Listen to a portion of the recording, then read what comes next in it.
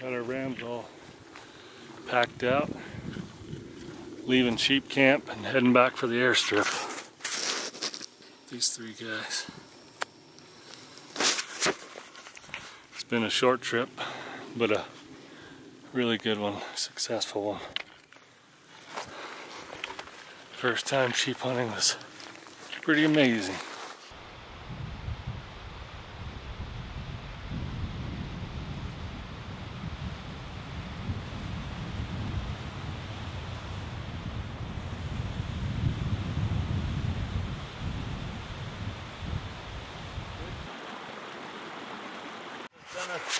We don't bring food for the guides, so they have to find their own food.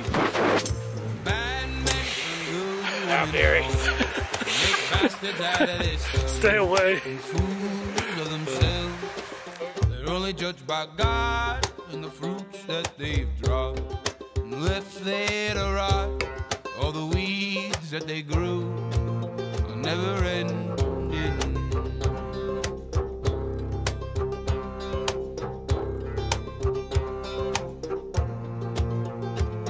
They slave the whole human race, making dollars off our fate, while your hands getting stained. And transaction time is all we got left. So count your cards and hold your breath, or the fool's state of mind. But hey, it's a paycheck, God only knows.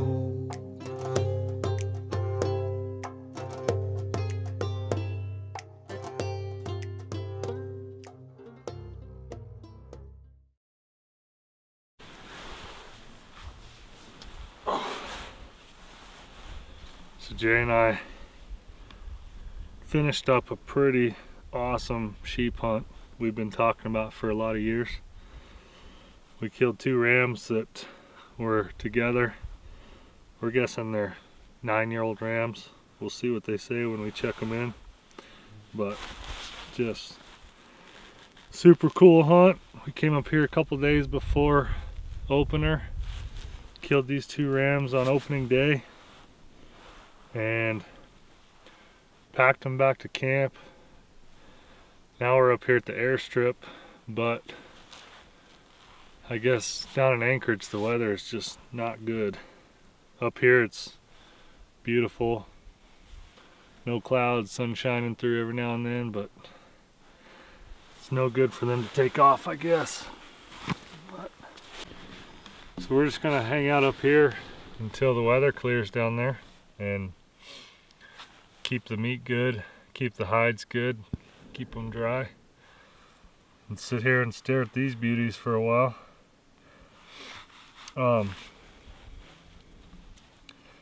We ended up getting up there and Jay, he was after this heavy broomer, and the 2 rams switched positions and he ended up shooting this ram, and which left it wide open for me to shoot the broomer that he'd been looking at for 3 days, 2.5 days. So thank you for that. Anyway, you're welcome. Thank you. Give the middle finger right there. You are welcome. So we're probably gonna make a cool double pedestal mount somehow of these 2, and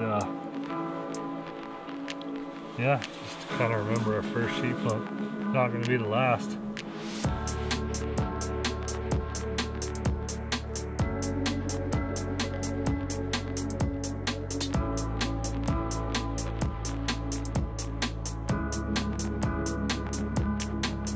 I think it's Saturday. We shot our rams on Thursday. Spent yesterday packing them to an airstrip, and weather's been pretty bad down in Anchorage, so Jeremy hasn't been able to fly. I got a little board sitting in camp this morning, so I'm hiking back around where we shot our sheep way up on that dark mountain, that black looking mountain. So I just decided to come back around and just do some glassing, looking around. Other than that, it's freaking awesome. I'm gonna see if I can spot some of the moose we found on Wednesday and maybe look at some more sheep and just enjoy the time while we're stuck up here. I passed Travis and Liam and Sean and Rick. They were on their way back up to the airstrip an hour ago. Rick shot a nice caribou yesterday, and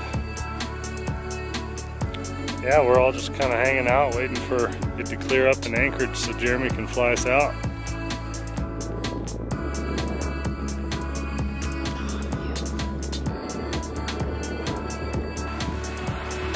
All the guys down here, Liam, Sean, Travis, and Rick, they all loaded up with me to go get a closer look, and we actually climbed up that mountain right there to the top of it. Got a closer look at him, and he was a nice bull, but those guys have been packing out sheep and Rick's caribou for the last 2 days, and that would have been by far the worst pack out. So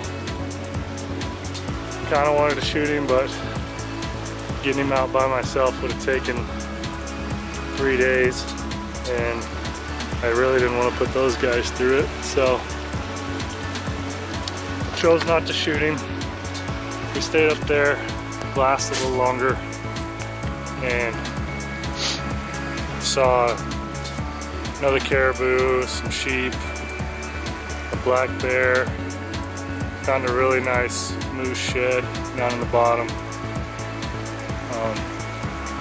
A lot of cool stuff. Just an awesome day. It's about 9 p.m. right now, and I'm hiking back up to the airstrip.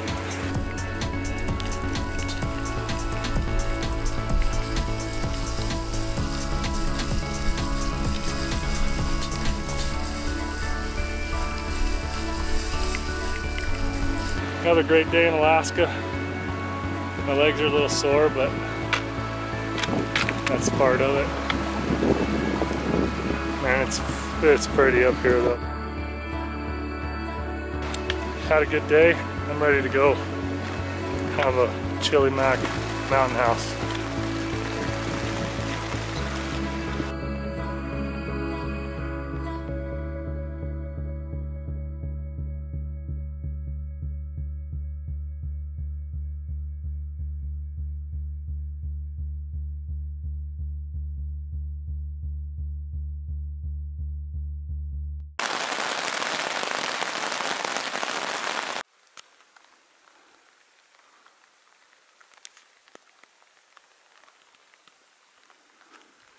Pounce on him. Pounce on him.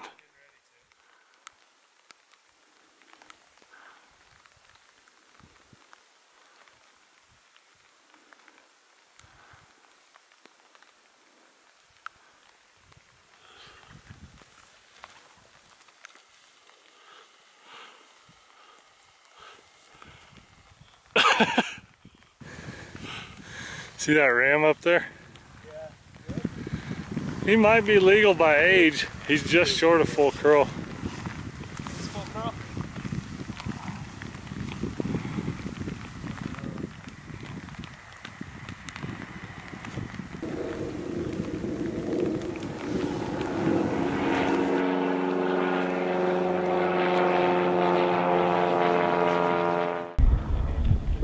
Yeah, I might be able to fill it.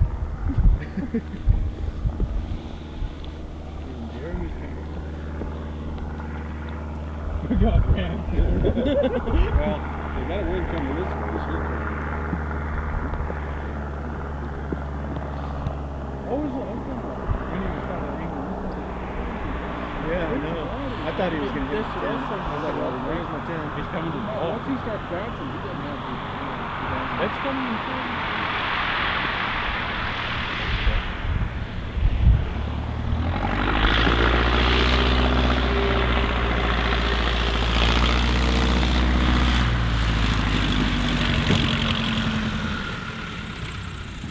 take off into the wind.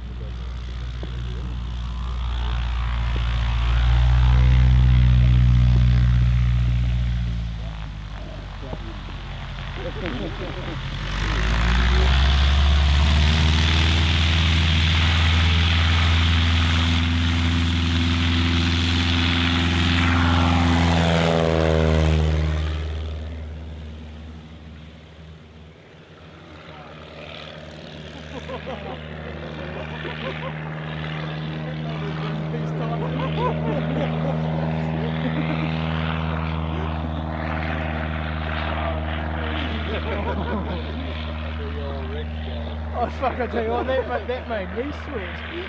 I thought he was just going to go clean into the hole. It's just going to, well, you know, if you hit the hill just right when you're carrying, you bounce off. It just didn't look good. I thought he was going to try and go out that way. I think he thought that too, but then he was going that way. Well, he said he really can't get out of here without any wind.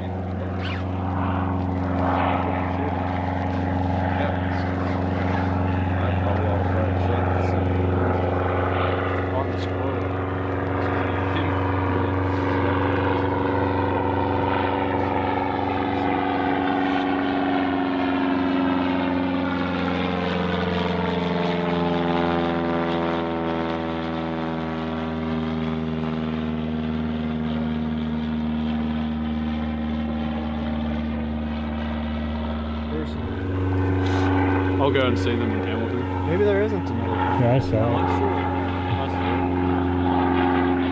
it. This one's hard as shit to see because Hey, that was a quick turn. He might be taking all the caribou shit. I don't know, he said people first, didn't he?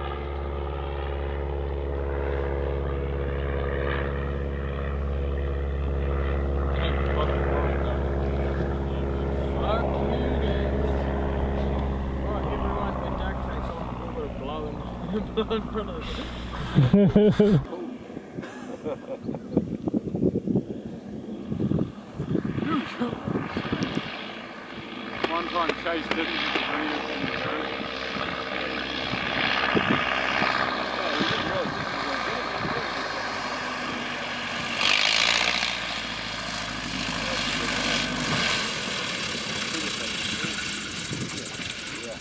My face though was just like bam into the oh.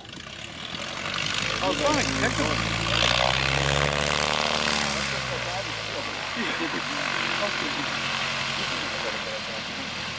Yeah, I'm sure back. So it looks like another. It's hard to get it mounted here when you're playing.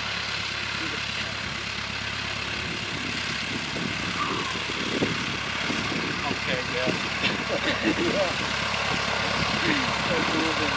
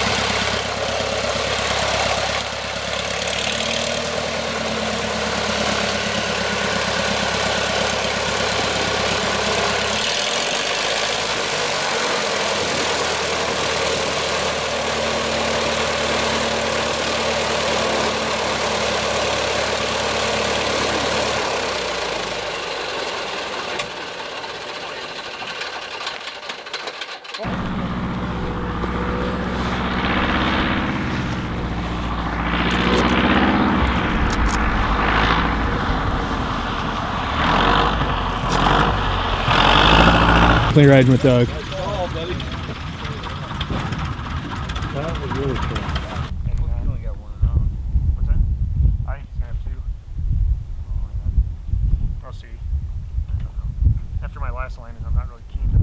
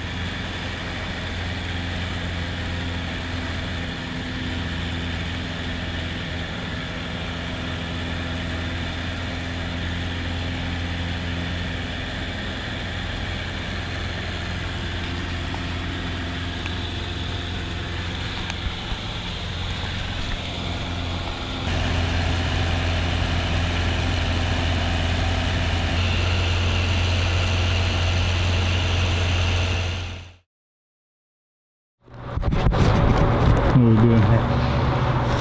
Getting our horn sealed, getting the ram sealed, so we can take them out of here.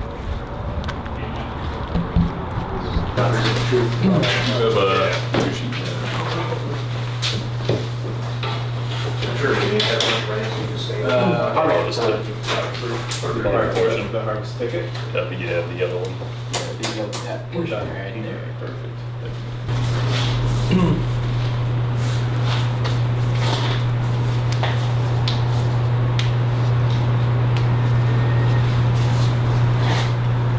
Let's say 9. 9 to 0. 10. 10. Tip and full. Let's get Lamb tip. So. 33 and 3, or 34 and 3. So medium. Okay. Go ahead and Care where to put some blood? I don't. Okay. We'll go ahead and put it there.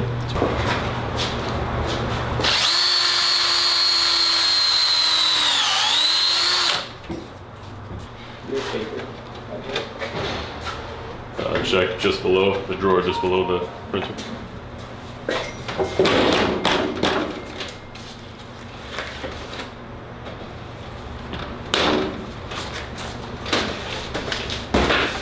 All right, you're all set.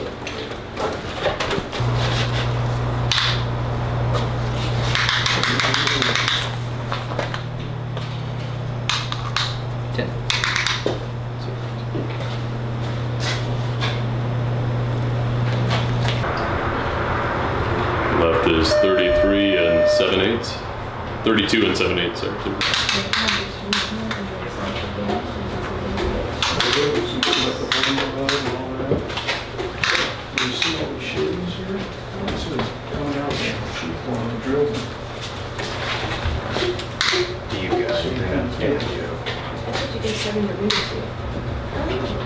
So when the drill was messed up, 32 and 6. little shavings.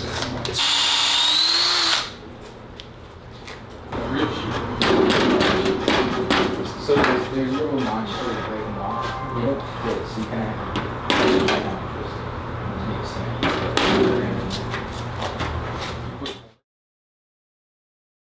Anyway. 5th time's a charm. Yeah. All right, guys. Okay. That was day 4 of sheep hunting in Alaska. Actually, day 4, 5, 6, something like that. You know, the previous video, if you didn't see it, we shot 2 rams. So this video, as you saw, we were getting them back to the airstrip, doing some more exploring. So mostly just trying to get out. The weather was bad in Anchorage. We had great weather where we were. So I just took off and had a caribou tag in my pocket. So I was going to look for caribou. You probably saw that bull. Pretty decent bull. I was really thinking about shooting him, but They talked you out of it. yeah, he was.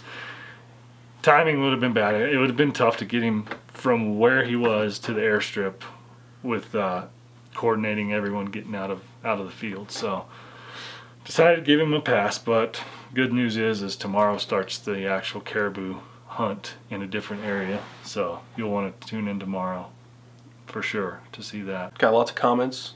A lot of good Everybody's- response. everybody's to this. positive? Yeah, everybody's leaving good comments, and we read all of them, like I said, the last couple days, and we appreciate all of them.